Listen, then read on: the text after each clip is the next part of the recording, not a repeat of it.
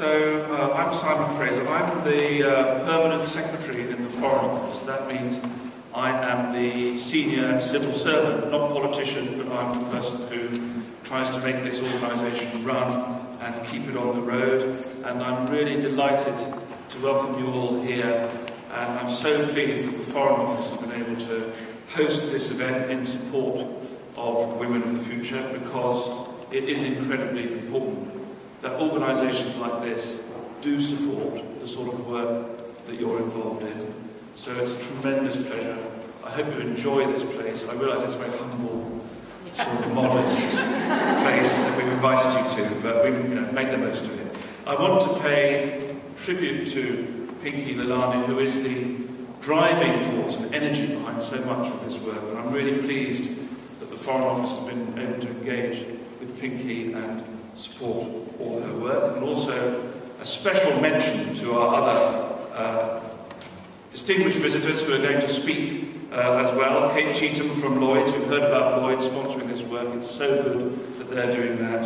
And Farah Pandit, who is the Senior Fellow at the Council of Foreign Relations and was the first ever special representative on Muslim communities for the State Department of the US government. So it's a tremendous pleasure to have them. And I'm not going to speak too long because they're probably more interesting to hear than me. But I just want to say one thing, if I can, which is that many of you probably think that the Foreign Office is a sort of very distant, traditional, old-fashioned, male-dominated sort of establishment organisation. And you're probably right, to some extent in that, but we are working very hard to change that. And we've got a lot more work to do to open up this organisation to people like you, bright, intelligent, engaged young women who might think about becoming diplomats, working for the Foreign Office or for other parts of the British government. And that's why I'm so pleased that you're here today. 43% of our staff in this organisation are women, which is better than it used to be, but it's not 50. But when you get to the senior levels, those figures go down. So we've got a lot of work to do to help women come through and rise to the highest ranks. Only 28% of our most senior people are women. Only 20% of our ambassadors in countries overseas are women. Well, 20% is a lot better, I can tell you, than it used to be.